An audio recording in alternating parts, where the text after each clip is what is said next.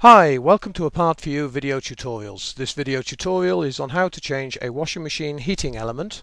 Can be used on Ariston, Creda, Hotpoint and Indesit. It will also help you change heating elements in other makes of machine.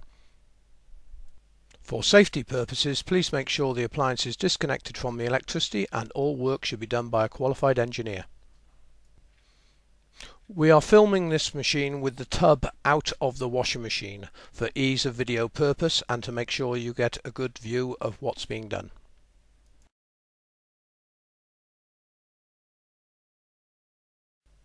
Right, the first thing that needs to be done is the nut in the center of the heating element needs to be undone. Do not remove the nut completely off the thread, as this will help you push the retention plate at the back of the tub through to release the pressure off the seal.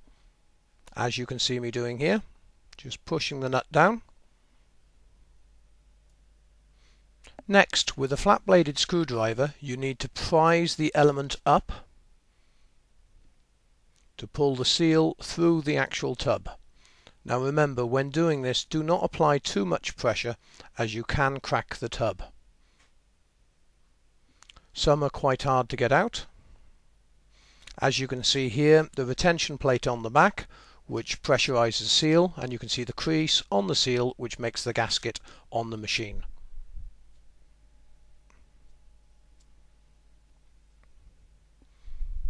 Now what I'll show you is the guard bracket on the end of the heating element fits under a couple of lugs which holds it in place.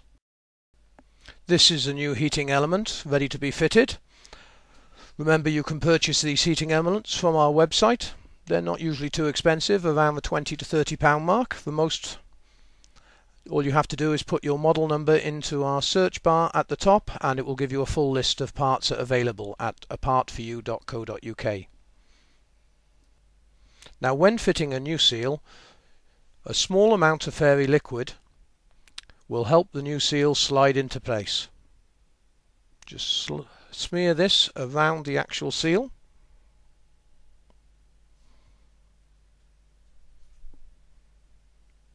Push the heating element into place, and with a flat blade screwdriver, not a sharp one, you can slowly edge the seal into the hole. Make sure when you're applying pressure that you're not pinching the seal. It's usually good to start at one end and work your way up.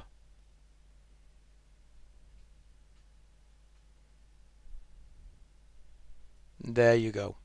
The next thing we have to do is to do the nut up in the middle. Take it to hand tight, and then I usually give it quarter to half a turn, no more. Once this is fully assembled, you just need to put some water in the tub to check for leaks, and there you go. Thanks very much for watching this video. We hope you found it informative and helpful. Remember to shop at A Part For You, as that's what keeps us going and able to make these free videos for you. Thanks again for watching.